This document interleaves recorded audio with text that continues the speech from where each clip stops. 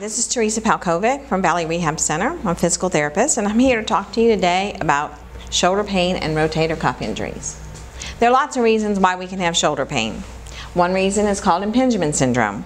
The second is actual rotator cuff injury. And third is a cervical radiculopathy, or a neck issue that is causing pain into your shoulder or down your arm that is very similar to a rotator cuff injury or an impingement syndrome.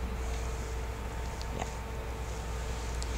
This is just a little bit of anatomy of the shoulder so that you can understand how an impingement syndrome works. This is your shoulder. This is looking straight forward, so it's like you're looking at me. This is your humerus, or the arm, your arm, the scapula or your shoulder blade, the clavicle here, which is your collarbone. The shoulder is actually a free-floating joint. It's only held to your rib cage or to your trunk by muscles. So it's very important that when we're treating a shoulder that we look at the whole shoulder girdle, not just what's happening at the shoulder joint, but everything that's happening in the upper back and neck area as well, because all of those muscles attach to these bones and they affect the motion of the shoulder. Impingement syndrome occurs when you get pressure on the rotator cuff when the humerus or your arm bone hits this clavicle or the AC joint. The rotator cuff muscles lie between these two bones, and when you raise your arm, if there's poor alignment in either direction when you're raising your arm, then you're going to get a pinching or a painful sensation here. Sometimes with people who do repetitive work like carpenters, roof bolters in the mines, anyone who does a lot of electricians, a lot of overhead work, those people develop bone spurs right here at this AC joint or acromioclavicular joint, and then that puts pressure on the rotator cuff muscle and causes pain. Now that can eventually lead to a rotator cuff tear. So impingement syndrome can lead to a tear in the rotator cuff. Usually with impingement syndrome, you're getting pain, weakness, and loss of motion at your shoulder. So causes of impingement syndrome could be bone spurs, a biceps tendinopathy. A lot of people will come to us and say, well, I was just doing yard work, raking my leaves or doing a lot of work, and they were using their biceps a lot. And what happens is the biceps muscle actually right here sends a tendon that comes up and attaches in the front of the shoulder, and it also has another head that comes along and attaches right at that acromion process as well, of that AC joint. And that if that area gets swollen and inflamed from overuse, then you have a tendinopathy of the biceps muscle, and that will give you shoulder pain that sometimes is misinterpreted as a rotator cuff problem. You could actually have a tear of the rotator cuff. You could have just some shoulder instability. What this means is that you don't have good upper back muscles. So the upper back muscles actually hold your shoulder blade down against your rib cage. And so if you think about it as two movable parts, this is my shoulder blade, this is my arm. When the muscle contracts to try and raise your arm, what happens is if the muscles aren't holding this bone down, now you've got two bones moving together, hitting one another, versus what should happen is the scapula, if your upper back muscles are strong, your scapula stays down or your shoulder blade stays down against the rib cage, and as you raise the arm comes up. Scapular dysfunction, which we're going to talk about again, and then a labral injury. The labrum is actually the cartilage right here in the socket, and sometimes that can become torn. That's usually caused by a traumatic injury.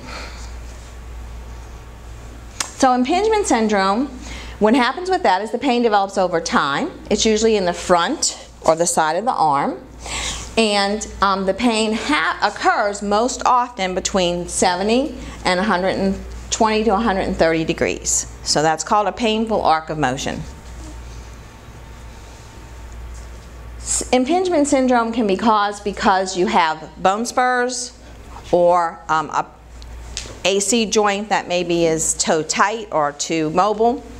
That would be a primary external impingement that's caused by something other than a muscular issue or instability issue. The secondary impingement is caused because of the poor shoulder blade stability and a weak, what is known as the serratus anterior muscle. The serratus anterior muscle actually lies between your shoulder blade and your rib cage, and it holds that shoulder blade down against your ribs, and it keeps you from, it keeps that scapula or shoulder blade from tipping forward and crunching into the humerus when it raises. One way to determine if someone has a secondary external impingement, and this is a self-test that you can do at home. If you stand up, first of all, if you stand and you raise your arms up to about this level, have someone look at your back. If you notice that your shoulder blades kind of stick out or wing out away from your rib cage, then you have a weak serratus anterior, because that muscle should keep that shoulder blade down against those ribs, so when you raise your arm, you should be able to come through a full arc of motion with those shoulder blade just sliding out on the rib cage and sliding back in. However, if you have weakness, you're going to see those tip out.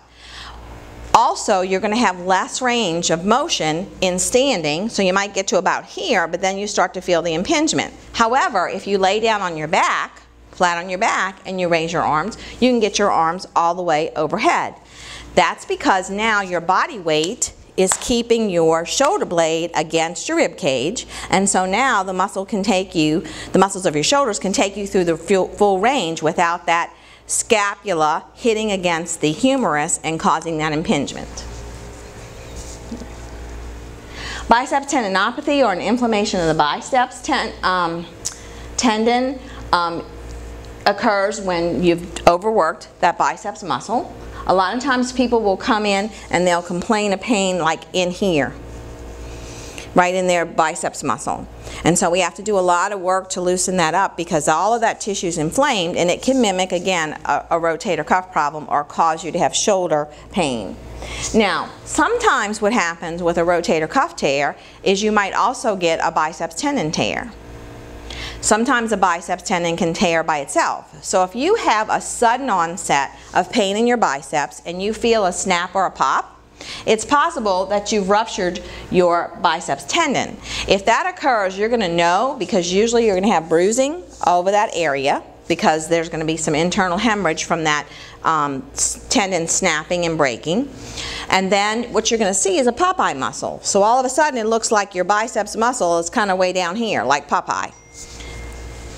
Okay, the rotator cuff. The rotator cuff is made up of 4 muscles. This is a picture. You have your supraspinatus, which runs right along here, your infraspinatus, which is right on the back side of the shoulder blade, and now this is looking at my shoulder from here. So you're looking through my rib cage. So the subscapularis is actually on the inner side of my shoulder blade, and then the teres muscles are actually here. They make the outside of your axilla. Those are the muscles of the rotator cuff. Now, the muscle that most often gets torn is the supraspinatus, because it runs right through this area. Usually, but not always, people will report pain like kind of radiating up into their neck a little bit or into their shoulder area. But if you have a rotator cuff tear, a true tear, you are going to have difficulty raising your arm. So you're going to see a dull ache deep in the shoulder. Most people with a rotator cuff tear will say they can't sleep on that side. That's one of the symptoms. They have difficulty either combing their hair or reaching behind their back, like to wash or to get in their back pocket to get their wallet. They could have some weakness in their arm. You might or may not. And it usually occurs from overhead use of the arm. Now, if you have a complete tear of the rotator cuff, you're not going to be able to raise your arm. So anyone who has a complete tear of the rotator cuff, or even a partial tear, what you're going to see is they're going to kind of hike their shoulder up like this to try and raise it, but they're not going to be able to get through the full range. In some cases, if it's only a partial tear, they'll be able to take their arm up close to them and raise it here because they're using a different muscle. But to actually raise it out to the side, they can't do that, and you'll see this kind of pattern. So if you are having shoulder pain and you can't raise your arm any further than this, and you're hiking your shoulder towards your ear, then more than likely you have a rotator cuff tear. So symptoms would be pain at rest, pain when you're laying on that shoulder. Now the degree of pain does not correlate with the degree of the tear. So some people may have a small tear, which small tears can be rehabilitated. Complete tears need to have surgery.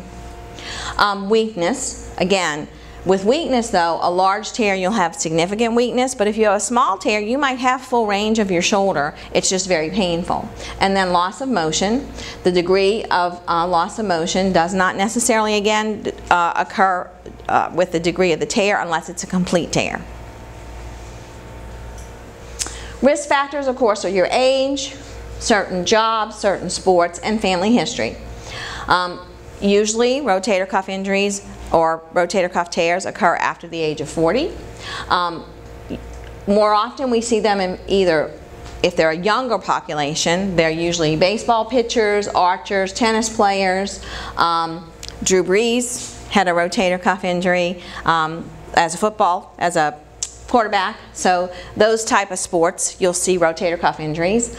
Construction jobs where you have repetitive overhead activity, electricians, roof bolters, those type of professions. And then a family history. A lot of this has to do with just the genetic, the makeup, how large your scapula is, and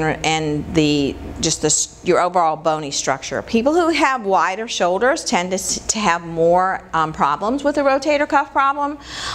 Their AC joints tend to be a little bit larger, and so then there's not as much room for that rotator cuff between the two bones. So if you've got a larger body structure, that also can affect you. Scapular dysfunction. This is abnormal movement of your shoulder blade.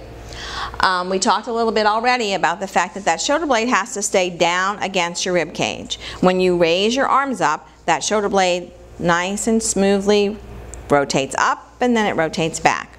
Now, if you have weakness, it's going to tip forward, so when you try to rotate up, you're going to be limited in your motion. Sometimes, again, if that serratus anterior is not holding that scapula against your rib cage, then it's going to wing out, and again you're going to have a less motion because the scapula can't gently glide out and glide in like it's supposed to. These are your scapular stabilizer muscles, and as you can see, there are a lot of muscles there. And this is really the first place that as a physical therapist I focus on, because most shoulder problems come from poor posture. And in this day and age when we're on our phones all the time, or we're using computers and using a mouse all the time and we're always typing, our cervical posture, our neck posture is terrible. And so we're seeing a lot of what we call text neck, where people's kind of coming forward like this.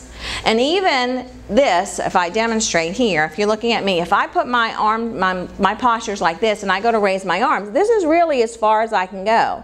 However, if I bring my shoulders back and down and bring my chin back, then I can raise my arms up overhead. So posture is key. So this part of the therapy is really important, and that is to focus on your posture. A slap tear usually occurs from some kind of traumatic injury, and that is where you get actually a tear of your rotator cuff. You get a labral injury, which is damage to the cartilage, and you get sometimes a biceps rupture as well, because all those structures really kind of intermingle right here, and in that case then you could have a possible tear of all three.